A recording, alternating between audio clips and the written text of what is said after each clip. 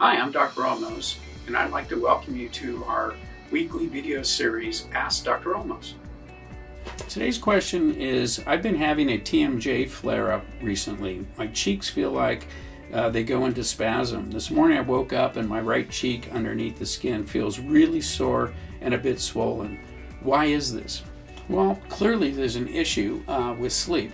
I don't know if it's something as simple as nasal obstruction, or you might have some other sleep breathing issue that should be investigated.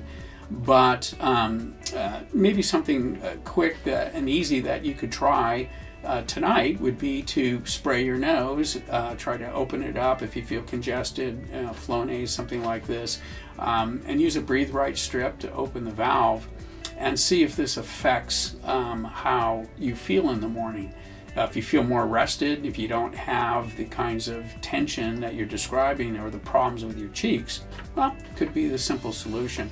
If it's unchanged, well, then that needs to be investigated. So this is more of a screening tool than a treatment. I want to be very clear about that because I haven't evaluated you and I don't have any imaging. So, but this might be a screening tool that you could use to be able to discern where the problem might be.